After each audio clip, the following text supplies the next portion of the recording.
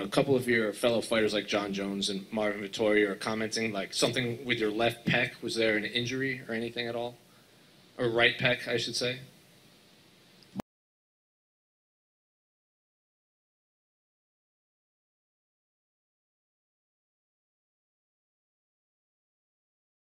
What's up guys, Derek, moreplaysmoredays.com. I just got home and my messages are inundated with requests to cover Israel Adesanya's potential gynecomastia development that seems to have only become apparent this past event. Like prior to, well, let's look at it first. Some of these, like I have probably received 200 requests in the past couple hours to cover this, and probably more, to be honest. That's just that's just on Instagram too. So I got sent this, like a bunch of guys are screen recording it too and sending it to me and showing close-ups.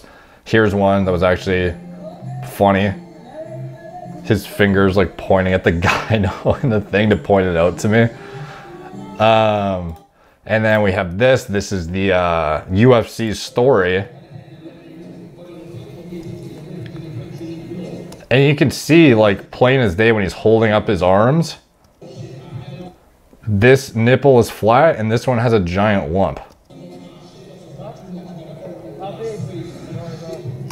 And it's crazy. Like, this is like very blatant to the point where, you know, people are jumping all over him for steroid use. And they're saying like, forget Costa, look at this fucking guy. Here's some of the DMs I've been getting. Yo, Derek, Israel Adesanya has fucking gyno. What the fuck? Gyno on Adesanya?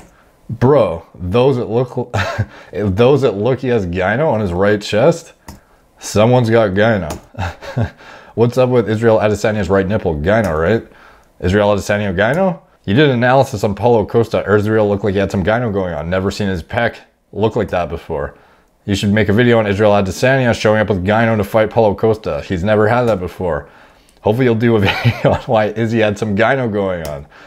You've got to do a video on Israel Adesanya's recent abrupt gyno. Look at his fucking gyno. And then here is MMAJunkie.com posted this, and it's him kicking Costa. And you can literally see pretty damn clearly that the gyno lump is just popping here.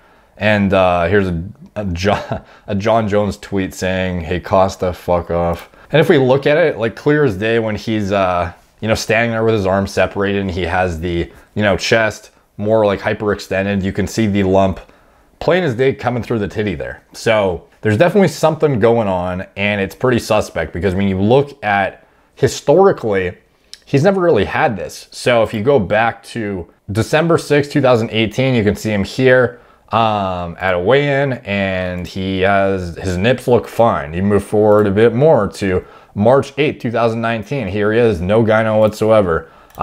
Looks completely normal. And to be honest, his physique hasn't really changed a lot other than the gyno. He hasn't gotten a lot more muscular since, you know, the time when he didn't have gyno, which wasn't that long ago. Here he is in September 21st, 2019. Right nip looks fine, dude. Going forward to October 5th, 2019, here he is when he's super lean, and you would otherwise see the gyno popping. No gyno. Go forward to his fight with Whitaker here. No gyno whatsoever. And he's like, you know, hyperextending almost. Like you would definitely see the lump in this shot. Here he is with his belt, and he has no gyno again. These are all recent shots too. December 10th, 2019. Less than a year ago. No gyno whatsoever. And now all of a sudden, 7 days ago, his little advertisement thing here, I don't even know what this is. And here he is, you know, normal nip, gyno looking nip. Like very, very obvious. Most recent pictures, here he is with the belt covering up, potentially covering up the gyno on purpose, I don't know. And then here he is 2 days ago with the belt around his waist and doing his come hither motion, and his left nip looks totally fine. And his right just has a giant glandular mass fucking hanging off the bone here. He has, like it's very developed to the point where you would wonder like what the fuck is this even gyno? Because it was the onset was so quick. And this is such a large amount of tissue. Like typically when you have gyno develop, you have a little bit of a, you know, like glandular tissue buildup, and it's noticeable when you're super lean, but it's like small. You don't have this giant lump like hanging.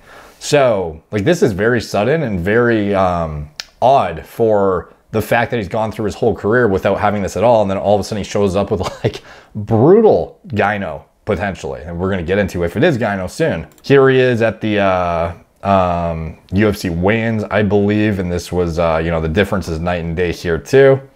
Here's this was actually pointed out. Some people think that he had a pec tear potentially because his chest is a little bit caved in on the right side. You'll note on the left side he doesn't have this little like this indent on the side of the pec. However, if you had a pec tear, it typically wouldn't just like hang down with tissue. You'd have a bunch of bruising, you'd have a bunch of, you probably would use it as an excuse during your, you know, post-fight conference. You'd probably mention that you had an injury and you still fought through it. Wouldn't be an excuse, but it'd be a way to prove that you're even more impressive. And the most notable thing about that to me, like some people were saying, oh, it's a pec tear or whatever. If you look at, like, first of all, here he is at weigh-ins, by the way, and this is where he first pulls off his shirt. And you can see the thing hanging off the bone right here, whatever that is. And notably, he's weighing in still wearing stuff that would add weight. Like here he is with it around his neck. He's got his fucking shorts on still. You know, he's not wearing a lot of stuff, but still he's not worried about making weight. So if you were using anabolic androgenic steroids, you know, presumably your weight would be higher, you would think, which we're going to get into soon. But I mean, obviously he's not significantly heavier than he was in his past performances, but the difference in the glandular tissue that you see here is interesting. Like here's his left nip looking totally normal, and there's the right nip, just fucking meaty mass hanging off the bone there. So anyway, the post-fight press conference is the first thing I want to bring up here before we really dig into this is where a reporter actually asked him about the lump, and this is his response. And then one final one, a couple of your fellow fighters like Jon Jones and Marvin Vettori are commenting like something with your left pec. Was there an injury or anything at all? Or right pec, I should say. Why are they looking at my titties? Yeah, you'd have to ask them. Yeah. So he basically just brushes off the question entirely. Doesn't want to address it whatsoever. If you had an injury where you tore your pec, would you not be very upfront and say, yeah, I tore my pec in training camp and I, you know, didn't want to have an excuse though. So, you know, I fight through it or whatever. And I still won. Like, wouldn't it seem way more impressive that you had like a minor pec tear and you still fought and you still won?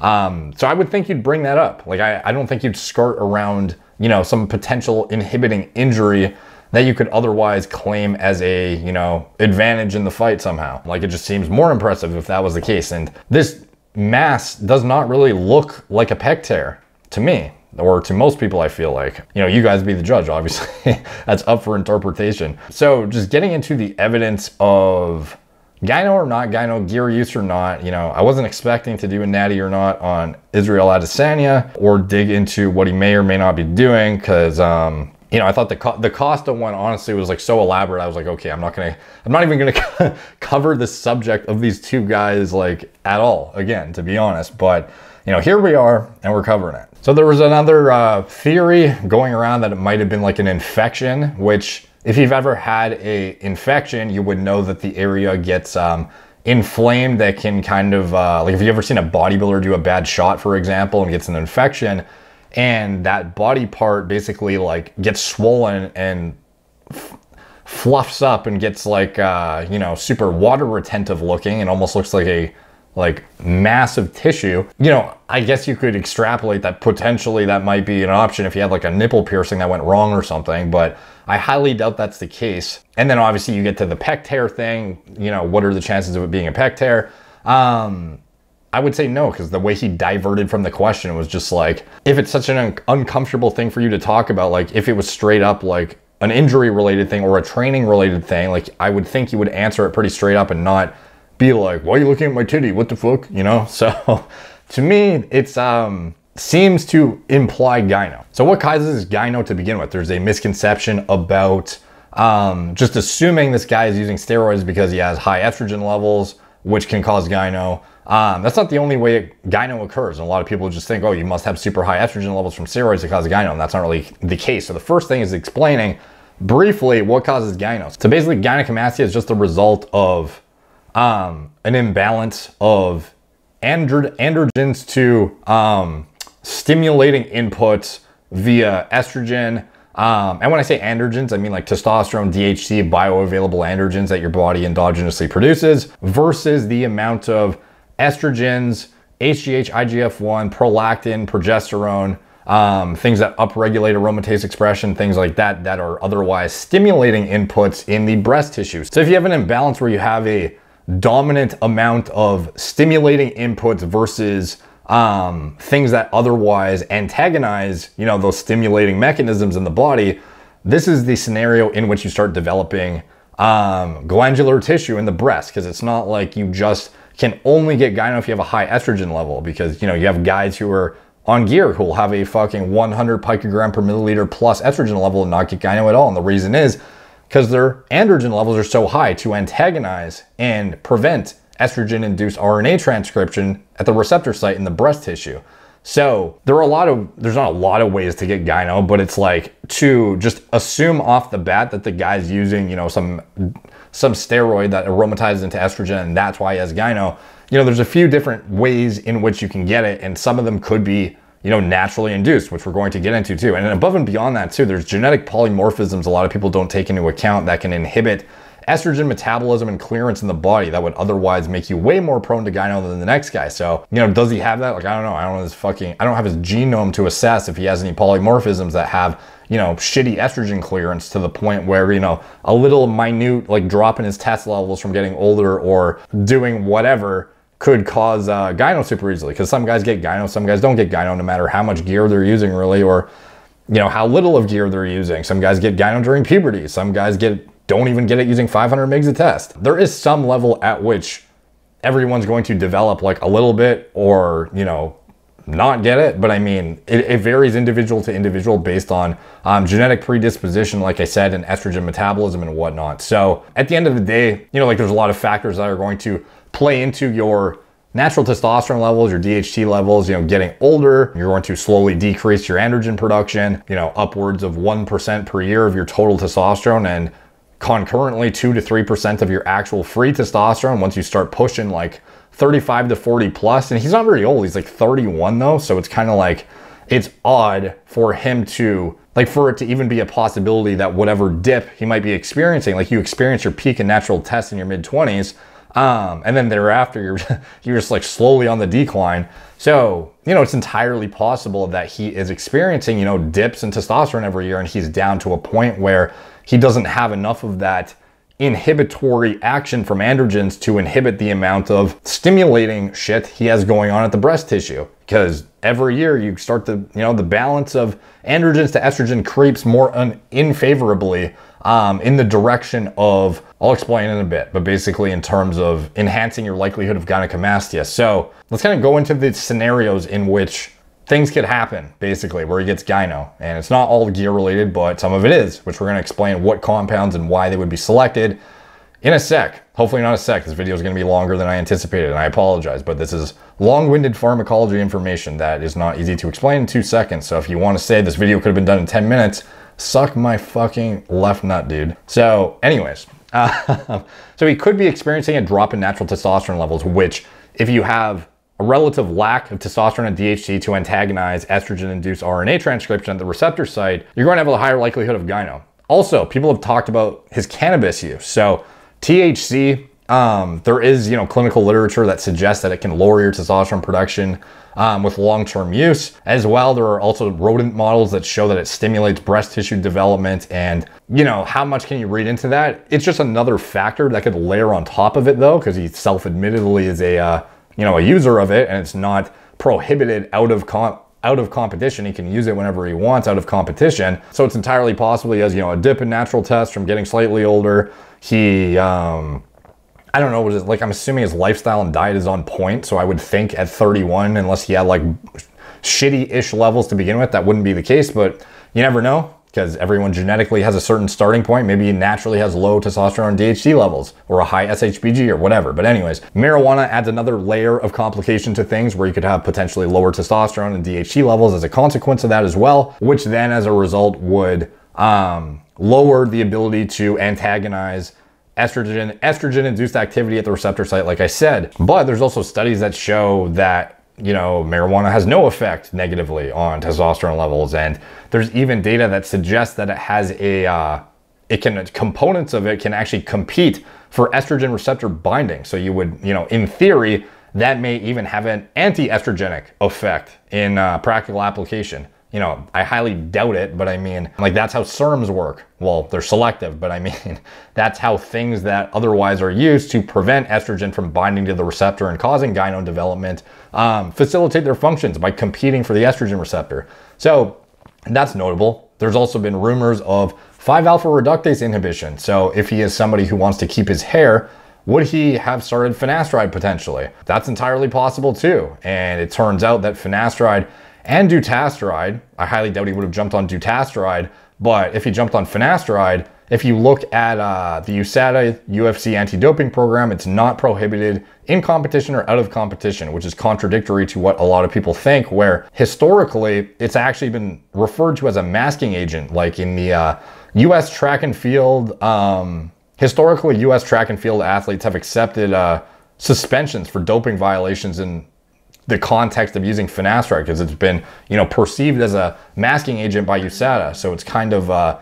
interesting how it's not banned at all in or out of competition in the UFC's updated, you know, prohibited list. Whereas, you know, fucking 14 years ago, you could get away with this or you couldn't get away with this in certain sports. But in the UFC, which is super strict, in competition and out of competition, use of finasteride is not prohibited, as well as dutasteride if you wanted to do that. So if he was using something to prevent hair loss like finasteride, what happens when you use that is it inhibits a significant amount of DHT to, you know, prevent hair loss from accelerating, which is a significant thing that otherwise is what prevents you from getting gyno, because that's one of the inhibitory inputs that you get from the androgen spectrum. So not androgen spectrum, androgen side of the equation. So basically the things that prevent gyno from developing. If you decrease the most androgenic hormone in your body by 70% with finasteride or 99% with dutasteride, you have that much less DHT to prevent gyno from developing. And you'll see, you know, clinically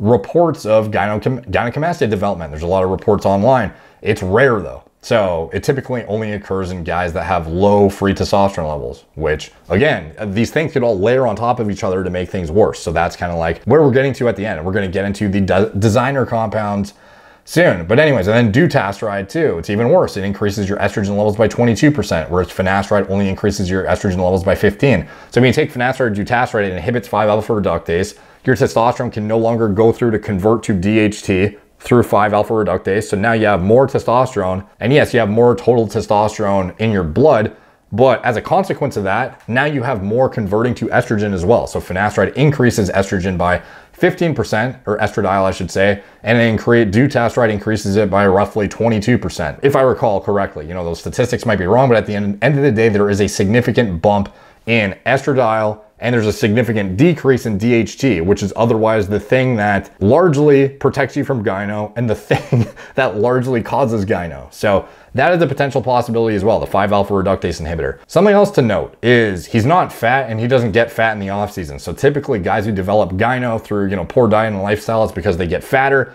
Fat increase the amount of aromatase activity in your body. The more aromatase activity you have, the more estrogen you produce from your testosterone. And then if you have a higher estrogen level, that provides more negative feedback to your HPTA, which then tells your body you have enough estrogen. So you don't need to produce more testosterone because you have enough estrogen already. So then it decreases your testosterone production. So it's like a vicious circle with guys when they're holding too much fat, where their body is basically telling your brain is basically being signaled to not make as much testosterone because you have more estrogen being created from your fat. So is that the case with him though? Like, no, I don't think so. So that's kind of, you know, off the table, but it's worth noting nonetheless, because that's one of the ways guys that are natural get gynecomastia often. So again, this goes back to the stimulatory components relative to the amount of androgens that antagonize it. So his body composition hasn't really changed that much from his previous fights to now. Like maybe he's, like if you look at the shot in 2019, March 8th, 2019, we had no gyno. He looks as good here muscularity wise than he did at his most recent weigh-in. Like he actually looks, you know, solid here. It looks exactly the same in my opinion. I don't think he looks like he gained a significant amount of muscle at all. So his body composition has largely stayed the same. So why is it that he's suddenly getting gyno and he wasn't before?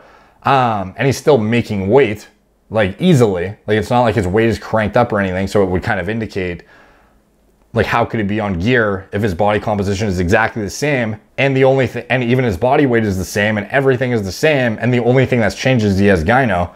You know, that goes back to the layering thing with the, you know, the age, decreased testosterone levels, cannabis use potentially, 5-alpha reductase inhibition potentially, but now we're getting into the designer anabolic androgenic steroids. So, you know, if you used an anabolic androgenic steroid as a UFC athlete, does using steroids equate to you gaining weight necessarily? Like, does it necessarily mean you're going to gain muscle when you use it?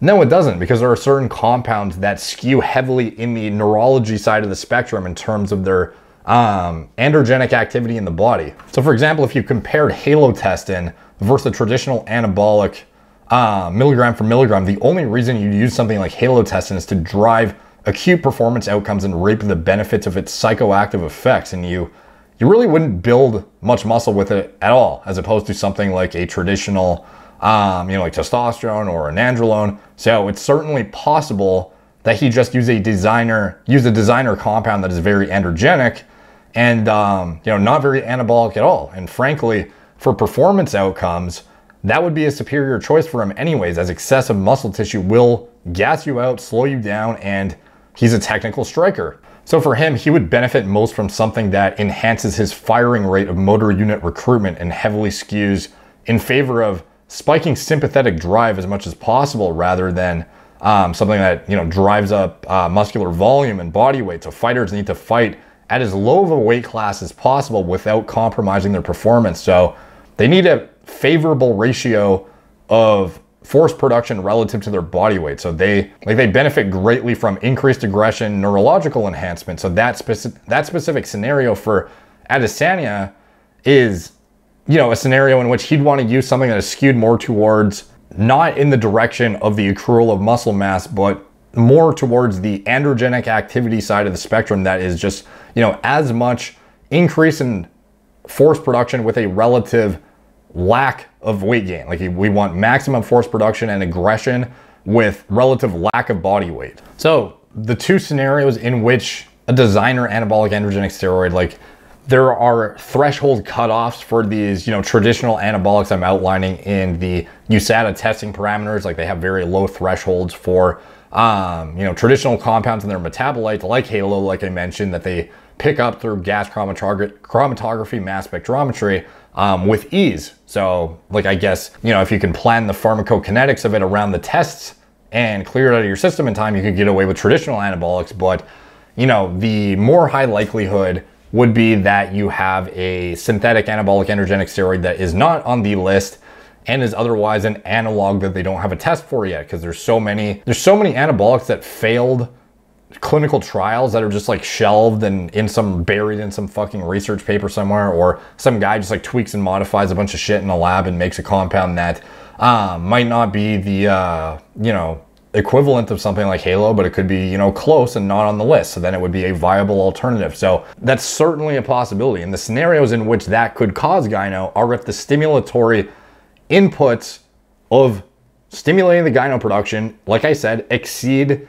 the antagonism of whatever androgens are there. So if you're using an exogenous anabolic androgenic steroid that shuts your HPTA down, you now have no antagonism of gyno production except for the anabolic that you're, or the anabolic androgenic steroid that you're using for your performance enhancement. And if the thing is a potent substrate for aromatase, like it's very, you know, converts heavily to estrogen or whatever, you otherwise don't really have something that is, like, you have to rely fully on whatever you're using, whatever like random designer chemical this is, to hopefully be androgenic enough to prevent, you know, that estrogen-induced RNA transcription at the receptor site. So it's entirely possible that the gyno could be caused by, you know, shutting down his HPTA using a designer compound that is not detectable via GCMS, and then, you know, or alternatively, he's using something traditional that he's trying to clear out of his system before tests, and when he shows up to the test, his HPTA is shut down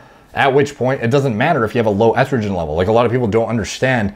You could have an in-range estrogen level and still get gyno. Like, this is why guys with low testosterone, you'll see guys with normal testosterone levels, like 700 nanogram per deciliter total test level and like a 35 picogram per milliliter estrogen level, estradiol level, and they don't have gyno. And then you see a guy with like a 200 nanogram per deciliter total test and like a low estrogen level on paper, maybe like 15, 20 or something, and somehow he has gyno. Like, how do you explain that? It's not that his estrogen is too high, rather it's that he doesn't have enough androgens to deal with the input from whatever he has on this side of the spectrum. So it's not always just high estrogen that causes gyno. You could be, this is why you're so gyno prone during a post-cycle therapy phase, because you're at a point where you're shut down and you otherwise have a dominating profile of all these other stimulatory inputs like HGH, IGF-1, whatever amount of estrogen is there, fucking prolactin, progesterone, whatever it is, things that upregulate aromatase activity while you still have shut down androgens. So, you know, there's a lot of possibilities here in terms of what could have happened. And, you know, like, it's very common for hypogonadal guys who have, you know, clinically deficient testosterone levels to still get gyno. So if a guy gets gyno just out of nowhere, to me, that would sort of imply you got shut down using something exogenously, developed gyno, and the onset was super, like, you know, this is all speculation at the end of the day. But those are the scenarios in which that make any sense to me. Like, sure, he could have had some like triggering life event that was like insanely stressful, or like if he had some brutal injury that like put him out of commission, he might have had a scenario in which he had, but like, I haven't seen that historically. From what I saw from the past year, he's been ready to go to fight. He hasn't had any like crazy event happen. His health has been fine. So, you know, maybe his testosterone levels are just getting low, like very early. Like, it's not uncommon nowadays with all the, you know, endocrine disruption and whatnot for guys in their early 30s to have clinically low T levels. So it's entirely possible that he just has low T levels as he's getting older and now he's developing gyno. Or alternatively, he could be using an exogenous designer steroid that shuts him down, and then when he has to go off, he's shut down periodically when he gets tested and he passes the test, but then he has to deal with developing gyno during that lag time where he has to then recover natural function or go back on whatever he was using, or whatever he was using wasn't androgenic enough to prevent gyno from developing while he was on it. Or it was super estrogenic where it caused gyno regardless because the thing wasn't androgenic enough to offset the amount of estrogen it produced. So there's a lot of scenarios here, but those are the scenarios that sort of make sense to me. Like, it could be a culmination of things. Could be his age, decreased testosterone production, could be the cannabis use, compounding on top of that potentially, 5-alpha reductase inhibition with finasteride, and using something suppressive, and then you know, have to clear it out of your system and you're shut down like on and off all the time, and it causes gyno, or the compound itself causes gyno. So the fact that it just came out of nowhere, to me, sort of is a bit of a red flag, and those are the things that I think are on the table personally, and the exogenous hormones that, you know, provide negative feedback that shuts down your HPTA, and then having a deficiency of androgens to prevent gyno development sort of seems like the most reasonable conclusion for it to just have sudden onset, whereas previous years you didn't have it. So at the end of the day, gyno is only going to develop if you don't have enough androgens to offset whatever is on this side of the spectrum. So you have to consider that when you're thinking of everything. So he's either low T genetically somehow at 31, or like via certain things in his lifestyle, his genetics, his whatever he's using, or he's shut himself down to the point where he has such a low amount of testosterone now that, you know, even a normal amount of estrogen on paper and all these other inputs are enough to cause gyno. And, you know, the sudden onset of it is very, you know, red flag. Like, it's a fucking massive amount of tissue, and he pretty much skirted around it and didn't want to discuss it at all. So that sort of, you know, implies sketchiness, because if it was just an injury or something normal, you would probably want to just, like, you know, not have a bunch of people talking about how you have a titty now. Like, I would just like put it out in the open and be like, oh yeah, I had a minor tear during, you know, this fucking training camp or whatever. Like, I would rather people know if that's actually what happened than think I have a tit. So it seems like it's an actual tit based on what he's saying, unless he comes out and clarifies otherwise. So at the end of the day, he has too much on this side, not enough on this side for whatever reason. And for it to be such a sudden onset and for it to develop to that drastic of a degree, it would imply exogenous hormone use, because if you were just naturally declining, it's at a fairly slow rate. It's not like you just get crushed to zero over the span of 8 months. it would be a slow decline with a gradual tissue development, not just like the amount of tissue is developed in this short time frame, like implies like almost like hypogonadism. So, which would typically only be seen in a 31-year-old via exogenous, like designer steroid use. So, and the reason I'm saying designer steroid instead of testosterone is because, like, sure, you can, skirt around the testosterone to epitestosterone ratio with bioidentical testosterone, like I mentioned in the Costa video. But for Adesanya, with his fighting style and what would benefit him as an athlete, it would not be to drive volume and use, a bioidentical testosterone. It would be to use something, like I said, that is skewed in the neurological side of things. And you could argue that for Costa too, but it depends what they have access to and what they're doing. So those are the scenarios in which I think, anything goes. They can all layer on top of each other. Some of them might not be relevant whatsoever, but that's just me spitballing. And let me know what you guys think in the comments down below. It was an interesting development and a lot of people were shocked. And, more people are talking about the Gyno than like the victory. It seems like it's fucking insane. So let me know what you guys think in the comments down below. Please like, subscribe if you want to get more deep dives into bodybuilding pharmacology.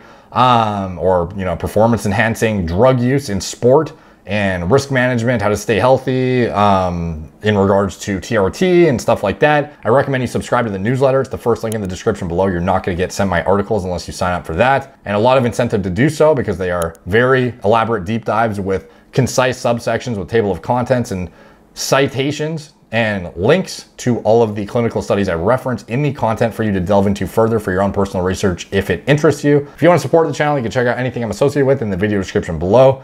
You can check out my social media platforms at moreplates_more_dates on Instagram, Facebook, Snapchat, BitChute, Twitter, TikTok, Apple Podcasts if you want to listen on audio instead of burn through your data on YouTube. Check it out. Thank you guys for watching. Talk to you soon.